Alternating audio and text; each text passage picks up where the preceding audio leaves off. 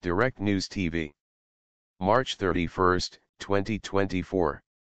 U.S. firm AT&T says data of 73 million customers leaked on dark web.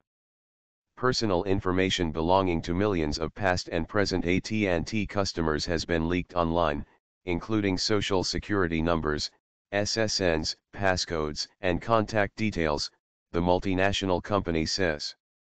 In a statement on Saturday, the telecommunication network, the largest in the United States, said a recently discovered dataset on the dark web contained information for about 7.6 million current AT&T account holders and 65.4 million former users, totaling about 73 million affected accounts.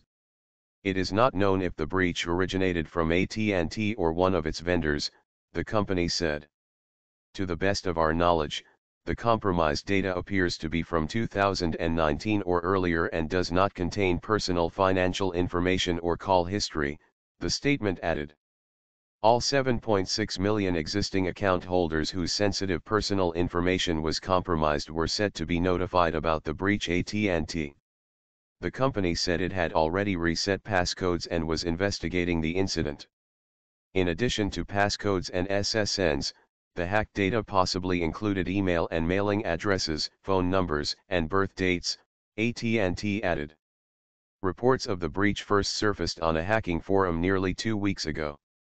It is unclear if the leak is linked to a similar breach in 2021 that was widely reported but that AT&T did not acknowledge. A hacker at the time claimed to have access to data of 70 million AT&T customers, including their names, addresses, phone numbers, SSNs, and date of birth. Auction data on a hacking forum revealed the hacker attempted to sell the stolen information for thousands of dollars. If they assess this and they made the wrong call on it, and we've had a course of years pass without them being able to notify impacted customers, then it's likely the company will soon face class action lawsuits, cybersecurity expert Troy Hunt told the Associated Press news agency. Troy, the creator of Have I Been Pwned? A website that alerts subscribers to data breaches, said in a blog post at least 153,000 of his customers were affected. The Dallas-based company faced challenges earlier in February after an outage temporarily knocked out mobile phone service for thousands of users. AT&T blamed the incident on a technical coding error, not a malicious attack. Other networks were also affected, but AT&T appeared to be the hardest hit. My name is Kingsley.